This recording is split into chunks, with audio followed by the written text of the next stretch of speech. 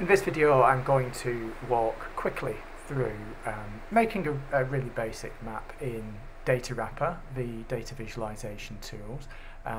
This is Datawrapper here, the address is datawrapper.de, and the data I'm using comes from the data.police.uk website under the data downloads tab, the data tab. And I've just gone to West Midlands Police, and in this case I've downloaded crime data. I want to make a map of where bike thefts have happened in Birmingham. Now, a couple of key points before you actually make the map. Some of the preparation can really save you a lot of time later on. One of the key points when you're preparing data for a map is to just strip back the data to the columns that you need. So in this case, this is the original data that you get from data.police.uk. We've got columns for an ID code, for the month, the force that reported this, the force that it falls within, and so on. Now, we don't need a lot of this data for the map. We don't need the crime ID code, that's not going to be relevant to our map. The month is always the same, these two columns are always the same. And we're looking at just one crime type as well, so we've filtered it down to bike theft. And this is the actual data that I've ended up with for the map. So I've removed all the columns apart from really the ones that are going to be useful for our map. The two most important are longitude and latitude. If we don't have those two columns, it's going to be very difficult to make a map. And those are at the front of the table as well, so they're going to be easy to find.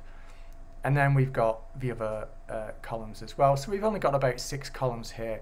That's going to make it a lot easier to map. So always strip back your data to only the data that you need for the map. And in fact, I could probably have stripped that back even further. The second tip in terms of preparation is to make sure your latitude and longitude columns, lat and long, are easy to find, so they're clearly labelled and hopefully towards the front of your data. Now, before I get into the mapping, it's worth pointing out that there is a handout if you're doing this as part of a course, which goes through this in a bit more detail, so it's useful to have that to hand. And obviously there's a lot of tutorials online for Datawrapper as well. But here we are on Datawrapper.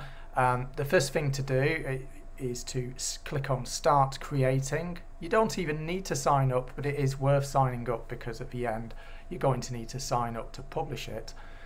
So make sure you're signed in if you do have an account. Click on Create New again, and one of the options here is to create a new map. So that's what we want to do. Click on Create New and select Map.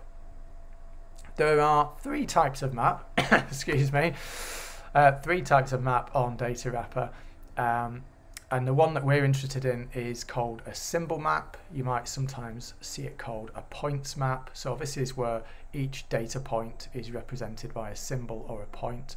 And that's different to a choropleth map, which is where you have shapes for each region or country. What we're doing here is a simple symbol map. So click on Symbol Map, and the first thing it's asking you to do is to select your map that you want to use, essentially as the base of your map. So if you were looking at lots of different countries, you would probably want the entire world as your base map. If you were just looking at countries in a particular continent, then you might pick that. If it was a particular country, then you might pick that. In our case, we're looking at a particular region, so we could have United Kingdom, but we've got crimes within the West Midlands, within West Midlands Police. So I'm going to type in West Midlands here.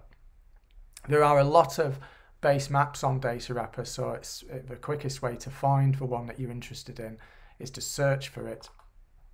And there are 2 that are specifically the West Midlands. This one, which is LSOA, and this one, which is MSOA. Now, if you really want to know what they stand for Lower Super Output Area and Middle or Medium Super Output Area. it's not important to know what they are, but they are basically small divisions of the region. MSOA is not as small as LSOA. So I would pick MSOA. It just means you'll get lines on this map for all of those little areas. That's not going to be relevant to your map anyway, but this is the best that you can get from Datawrapper unless you create this shape yourself. So click proceed. And the next point is to add your data, to import your data. You can actually do this manually, but most of the time you're not going to want to do that. You're going to have some data that you want to put on this map. So click on import your data set, and you'll be given two choices here. Your first choice is whether your data has addresses in it or place names. The second choice is if your data has latitudes and longitudes in it. That's always the better case. So if you have data with latitudes and longitudes, that's always better than addresses. If you have addresses, then the software Datawrapper is going to have to guess where those addresses are. It's going to convert them to latitudes and longitudes. So our data does have lat-long in it. So if you click latitudes, longitudes, you can then import your data set. There's an option here to click and upload a CSV file. You can also copy and paste from your data directly into this table here. But I'm going to click and I'm going to import the data that I've downloaded and filtered. It's important to emphasize that I've saved this as a CSV file.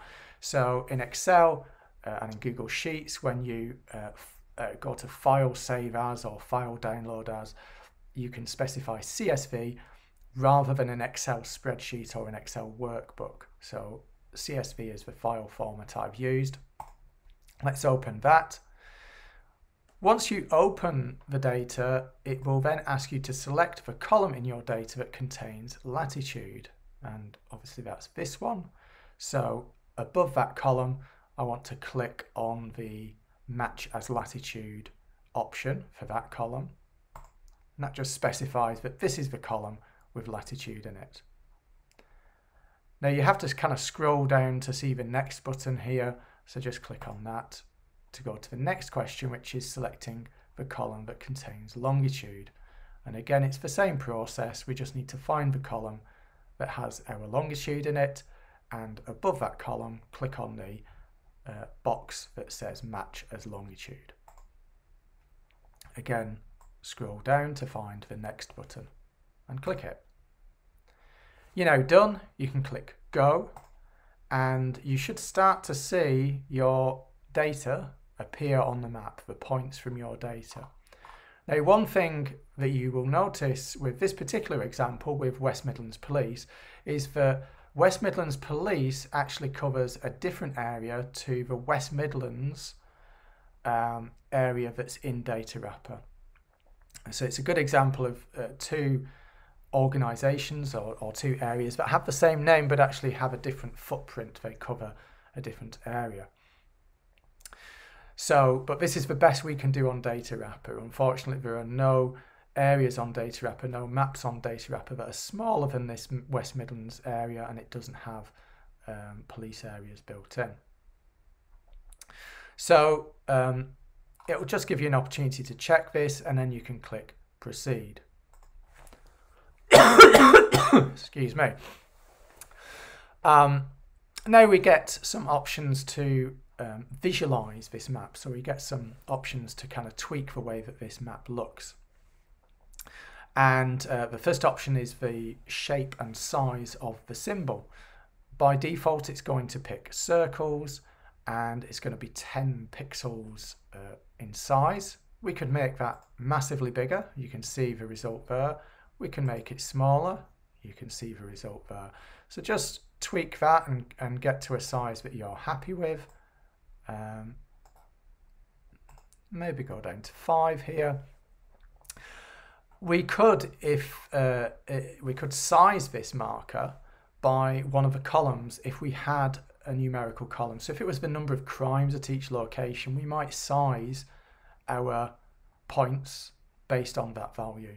But we don't have a column in our data which has a number in it, apart from latitude and longitude, and we do not want to size our points by either of those because that's not really measuring anything in terms of a quantity of events. There is an option to group nearby symbols. I'll tick that so you can see what happens there. What this will do is create a kind of a mega circle to indicate that there are a number of circles within that. So that's quite good if you're zooming out and then people can zoom in and it will redraw itself. So I'm going to leave that for a moment before we move on to zooming so you can see the effect. But you can turn that off if you just want to allow people to explore the map in terms of points. And again, there are some options here. I'm not going to go into those, but you can customize those as well. Then we've got the symbol colors. In other words, if we wanted to color these symbols by some sort of column, if we had a column for crime category, for example, we could use that here. But we've just selected bike theft, so all of these crimes are the same category, so we're not going to color them differently. But we can choose a different base color. So instead of blue, we could go for red, we could go for orange, we could go for a black as well. So I'm gonna pick this. I'm gonna pick this green actually. Now, a really important option right at the bottom is whether we want to make the map zoomable or not. By default, this is turned off, but we definitely want to turn that on because actually most of what we're interested in needs to be zoomed into anyway. And once we turn that button on, you'll notice a zoom will appear in the bottom right corner. So now we can zoom into this map and we can fiddle around with it a bit more. So we might, at this point, go back to grouping nearby symbols, and this is where zooming in, you'll notice this grouping changes. So it's only grouping based on the zoom.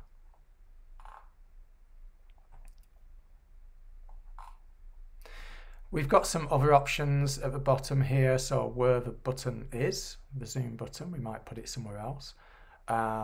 We've got things to do with the map overall. But once you're happy with all of this, you can click proceed.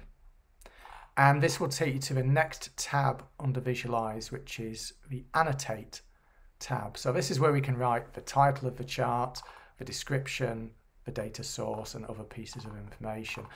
With a map and with visualization generally, try to avoid just writing a label. So, we could say, map of bike thefts in the West Midlands. Okay, that's all right, but that's what you would get in a report, in a kind of an academic report or an internal report. Actually, because this is a piece of journalism, we want to tell a story. So we want to say something like, here are where bikes were stolen in September, which is when the data refers to. So that's one option. That's going to invite people to interact with the map rather than just label it. Another thing we could say is find out where bike thefts took place near you. Because we're inviting the audience to explore it. It's an exploratory piece of visualization. And that's an important distinction to make here. This isn't a map that particularly tells a story. If we saw particular clusters, we might have a different headline. We might say something like, there are clusters of bike thefts in the west and east of the West Midlands. So that might be a different type of title headline if we were telling a story with our chart about a pattern. But let's just keep it exploratory. So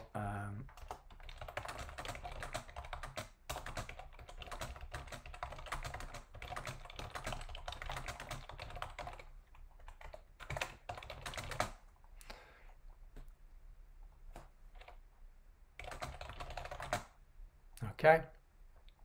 Now the description box here is going to create text underneath the headline, and this is where you can provide some extra context, some extra detail. You can invite the user to do something in particular. In this case, we could say something about, you know, the overall total of bike thefts, for example. So I'm just going to check my data and see what the total was. I think there are. I'm just going to move this around so you can see the bottom. So there are 262 bike thefts. Don't forget there's a header row at the top. So 263 rows means 262 events. So there were 262 bike thefts in September. And we might add some detail about whether that's gone up or gone down since the same time last year. So this is down 10% from the same period last year. Now, we often compare year on year rather than month on month because you can get seasonal variation between months if you think about December, Christmas, lots of shopping. Also, quite often, more particular types of crime. So we wouldn't want to compare December with November, for example. We would want to compare December with the previous December. And likewise, it's always better to compare a September to a previous September and so on. The notes box is for anything we want to appear at the bottom of the table. So we might make anything clear about what's not measured here. So, for example, this data only records reported crime. Some bike thefts will not have been reported to the police. That's quite important to emphasise. Who published the data? This is data.police.uk, and link to the data, well, we can copy this link here where we got the data from. The byline, that can be your name or the publication, or both. So in this case, I can put Paul Bradshaw, Birmingham East Side. And we have a box for an alternative description of this map for screen readers.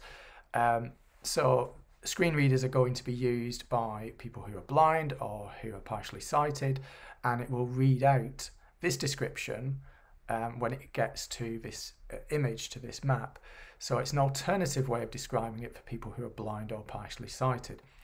And normally you want to kind of give a story about the visualization. You want to describe what it's showing rather than just list the data. In a case like this with an exploratory map, that's quite difficult because it isn't telling a clear story. It isn't kind of like one bar is the biggest. So we might just have to be quite general here and say, let's zoom in a bit and see if we can see any particular patterns. So we might just say map with a dot for each bike theft. The largest concentration of thefts is, and this one here is of interest, so I'm going to go back to that in a minute. In fact, let's do a bit of customization first. So I'm going to come back to that, because at the bottom here we've got map labels, so we can add those. Now that's adding the areas. Now that's quite useful to help our audience orientate themselves, and we can customize that if we want. We can also add text annotations, so we could draw attention to one particular area. Now Birmingham is where this big cluster is. Remember, the West Midlands contains Wolverhampton, it contains Coventry, and actually that's where our clusters are. They're in the urban centres. So we might say the biggest, largest concentration of thefts is in Birmingham in our description. We can also add tooltips. So tooltips are what appears when someone rolls over one of these spots. And if we open that up, customize the tooltips, we can add information from our columns. So the location might be what we want to appear. Title, we don't have a title, so let's get rid of that. And instead we can put location here, just click on it to add it. And now when we hover over each of these points, it's now taking the information from our data in the column that says location. I'll just show you the data so you can see what I'm talking about. So we have a location column, and this is the information that it's pulling. We have an LSOA name. That's not going to be very nice to read in our map. We have crime type, but that's going to be the same all the way. And we have an outcome, so what happened, or the latest update on this crime. So the location makes sense, and we might go into the body, and we might say last outcome, and then we can add this last outcome category. And what will happen here is it will always put the text last outcome, but then after that it's going to pull some data from the table. So if I hover over this now, we can see it says last outcome, investigation complete. Last outcome, under investigation, and so on. On the big ones, it's not going to do that because we've got 6 different crimes here, so it can't display 6 different tooltips. We'd have to zoom in to get more of the detail. There is an option, however, to customize the grouped symbols tooltips. So we can customize that. But here you can see we've got some different options. So let's put first in, press enter, and put last in, and see what happens now. It's not very helpful, is it? So let's get rid of that. Okay, so once you're happy with all the customization that you've done, click proceed, and you're now on the final option under visualize, which is layout. There's a couple of options here, but not a lot to play with. You're probably going to want to make it possible for people to download the data, maybe download the image, maybe a link that they can embed, maybe some buttons for them to share on social media, and then click proceed again. And at this point we can publish it. So click on the publish button, and eventually you will get a link to a full page version. So if I open that, you'll see what that looks like. So now we've got the full map taking up the whole page. So we can just link to that if we want. We can also take a screenshot of it and use that elsewhere. So if we wanted to zoom in to the actual area that's covered, we could take a screenshot of this. We also, back on this page, on the publish page, there's an embed code that we can use if we're embedding this in a story. And we can start to duplicate this if we wanted to make more maps in a similar style. So this would keep all the information about the tooltips, for example, the colors, and that means we don't have to specify that all over again. If we wanted to make a second map that was looking at violent crime, for example, we could import a different set of data, but it would still use the same base map, the same color scheme, and that would save us a lot of time. So that's how to create a points map in Datawrapper. There are a lot of options here that you can customize. You can make different choices, obviously, about color. You can choose not to group points. You can change the tooltips that appear, but that's how you do it.